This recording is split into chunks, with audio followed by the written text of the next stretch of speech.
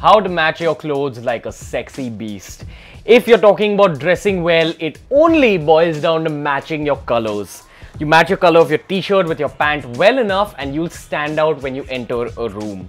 But there's a few rules that apply to matching your outfit. So in today's video, I'm going to go over all the rules when it comes to matching your tops, that's your t-shirts, shirts, polos, with your pants, that's your jeans, chinos and shorts. And of course, we're going to talk a little bit about shoes and accessories as well. But the most important aspect of today's video is that I'm keeping everyone's budget in mind. I'm assuming that different bros have a different amount of money to spend on their clothes. And that's why we're going to start with talking about the low budget options first. So before we get to color coordination, let's just talk about the golden rule of men's dressing.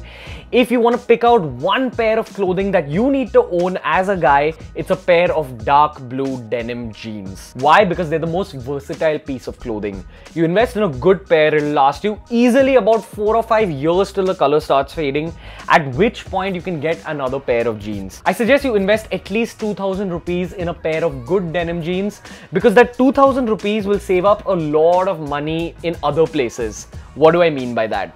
Basically, dark blue denim jeans go with every single top. Whatever color it is, it always matches with dark blue denim jeans. That's rule number 0 of men's dressing. But rule number 1 when we're talking about color coordination are the two universal colors. We're talking about white and we're talking about black. Two of the most versatile colors in the world. Why do I say that? Because a black and white top matches with virtually any pant, and a black pant matches with virtually any top. What about white pants? White pants do match with any top, but keep in mind they're a little hard to pull off. It's not for everybody. A safe choice is always a black pant. The only don'ts when it comes to black or white tops is that you don't pair a black top with a black bottom and a white top with a white bottom. You don't want to end up looking like some kind of ninja. Now moving on to the next level of budget, the medium budget. So your basic low budget clothing are black and white. If your budget is minimal, go for a black top and a white top. But if you've got more money to spend, there are two colors you need to invest in: navy blue and grey. And when it comes to navy blue and grey, once again, we're talking about variations. Now, for those of you who don't know what navy blue is, it's basically dark blue, something like this. So dark blue once again goes with everything including denims. But there's a catch. We're talking about shades here. Now the catch with these two colors is that we need to go into the science of shades. What do I mean? I'll try explaining it using grey. So we've got dark grey here and we've got light grey here. This is called most saturated grey. This is called less saturated grey. Once again, grey is a sort of universal color, but the rules you need to follow are that you can't wear a dark shade with another dark shade. Basically, you can't wear a dark shade on top and a dark shade on the bottom, and you can't wear a light shade on top and a light shade on the bottom. If you want to wear a dark shade on the top, you got to wear a light shade of pants, and if you want to wear a light shade of tops, you got to wear a dark shade of pants. You basically want to create a little bit of contrast in the vision of the person who's viewing you. That's called dressing 101. Moving on to the third level of budget, medium high. The only color I've included in this group is the badass brown. Why do I say that? Because brown paired with denim jeans once again or black just looks very, very stylish. It's one of those style hacks. So if you want to invest in one more color, go for something like a brown top. Of course, this rule also applies to brown bottoms. I've got khaki shorts here and dark brown chinos. Now, obviously, I can't pair it with this brown t-shirt because once again, I look like a brown ninja. That's not what you want to go for. Also, don't even think that because this is a light shade of brown, you can pair it with a dark shade of brown. You look like you're coming out of a safari or something. The rule with brown dressing is that you want to pair it with black, like this, a smart black polo with these brown shorts, or in my case, how I've worn these jeans. You can also pair these brown bottoms with some kinds of colored clothing. Once again, those saturation and contrast rules apply. But what you need to remember is that colored clothing has its own game. Now, what do I mean by colored clothing? All these are colors, but those are the basic budget colors.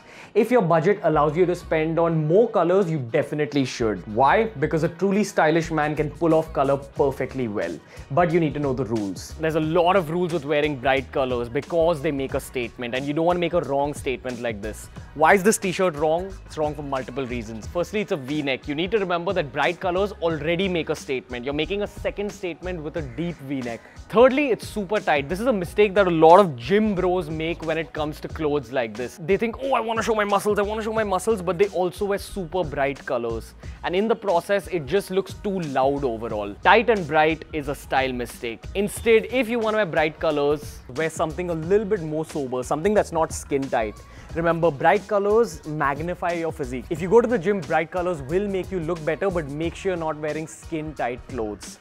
But moving on to the next rule when it comes to wearing bright colors. And finally, when we're talking about bright t-shirts, we have to talk about color combinations in the t-shirt. A lot of bros make this mistake of wearing multiple colors in the same t-shirt. At the most, there should be 2 colors. Like in this case, the base color is blue and then there's green trim just to make the blue pop out a little bit more. Remember, the second color is just meant to make the other color pop out. But a third color is just too much. So if you own a lot of those t-shirts or shirts that have patterns and dragons and tigers on the t-shirt, think twice about wearing it. Even when it comes to graphic designs, the third color should be only inside the graphic. If it's all over the t-shirt, you might want to reconsider wearing that t-shirt.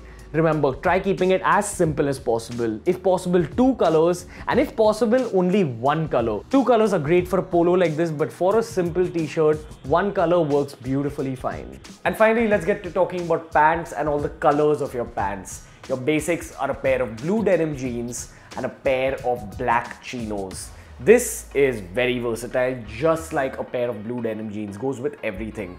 But if you want to be a little more adventurous, go in for shades of grey.